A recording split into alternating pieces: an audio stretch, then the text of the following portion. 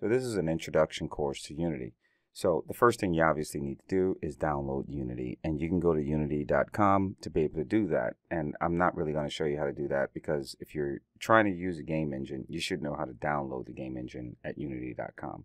So you download it, you install, and then you open it. When you open it, right now I'm using Unity 5.6.3, so that way you know whether you're on the same page as I am or you have a previous version or a version that's past this one. In any case, most of this stuff should still apply even if you have an older version. So right now what I'm going to do is once I have it open, I'm going to open myself up a new project by clicking on the new button up here. And then I can go ahead and choose the kind of project that I want. So I'm going to name the project here. I'm going to call this my first 2D Unity. And then you decide where you want that to be. And then you can go ahead and choose this. Right now I have it off because I don't want any analytics going on here. I can actually add a package by clicking on this, like a particular assets package that I believe I'm going to use. But I'm going to leave this blank so we can have ourselves a blank canvas. If I click on 2D, it doesn't mean that the game, anything in the game changes that I couldn't change when I open it. It just means the view will be set to a particular 2D, position.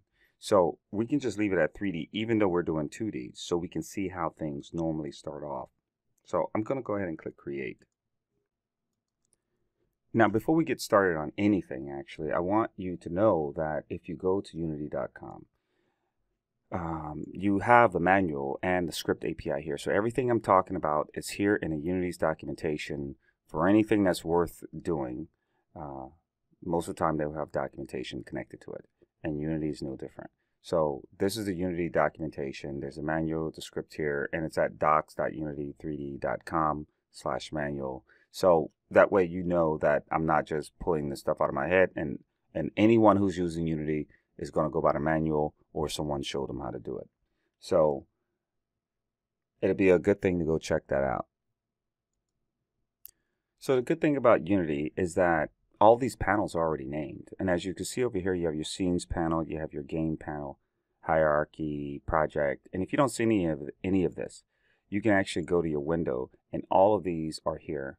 And if you have a different layout, you can go to layouts and then you can choose the kind of layout and you can go factory settings and change the kind of layout. Let's say if I hit default, it's going to set everything up to default.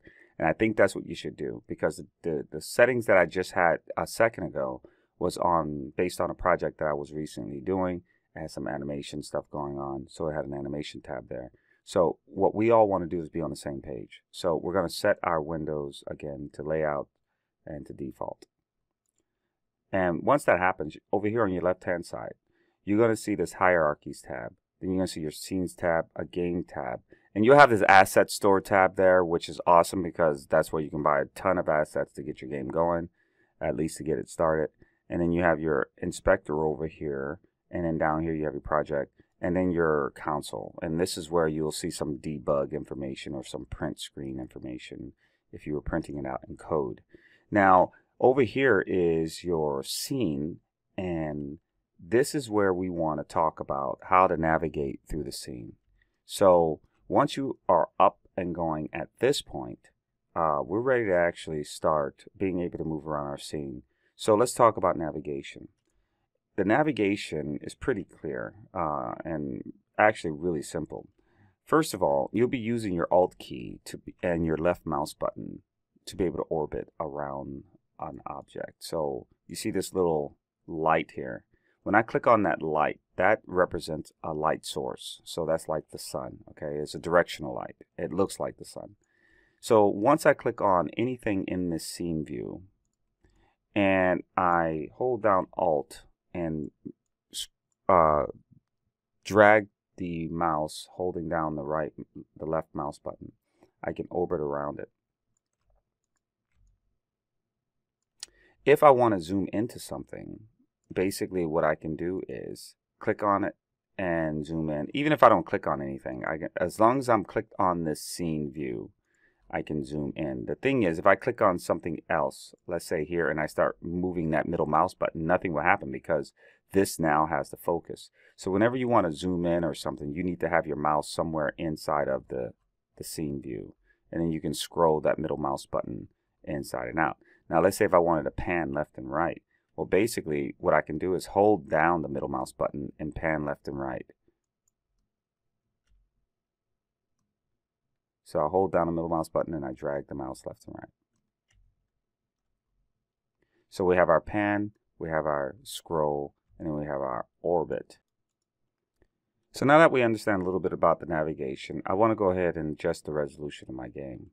Now, the way I'm going to do that is once I have this scene set up here, which we have nothing here for now, but I do want to set this up when I go to my game tab. I want to set this up not to be just free aspect. I want to go here and change this to something like 1024 by 600. Now, I don't see that here. So in order for me to get that, I have to go to this little plus button down there. 1024 by 600. 1024 by 600. And the reason why we want this aspect ratio, this height and width, is because this aligns nicely with mobile devices and tablets and that sort of stuff, and also the computer itself, like just regular computer applications. So this is why we want this this setting to be. So once I do that, I'm just going to click on OK, and then you'll see everything change here. Right now, you'll look up here and it says 1024 by 600. Now, to complete the understanding of our configuration, we'll understand here that we have, no matter how I resize my screen, I'm always going to have this ratio here. But let's say you didn't want that and you wanted this to change a little bit. I can actually go here, right click on this and edit this or delete it in any way, shape or form, then click OK, and everything will change from there. But this is what we want. Okay, so it doesn't mean that we're actually going to go ahead and create like a mobile game or anything, but it does mean that we are versatile enough to where if we wanted to create a mobile game, we're already set up for that. So we understand here our game tab, we have our scene tab here, and now inside of my scene, the game tab, it's only active when you press this play button. Okay, so you have this play button up here and this pause button that plays and pauses the game. In the scene here, this is where I'm going to set everything up.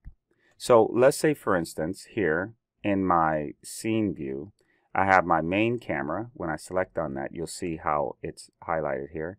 And then when I click on my directional light, you see how that's highlighted here. But let's say, for instance, I was someplace in my scene. I'm just scrolling down. I have no idea where I'm at.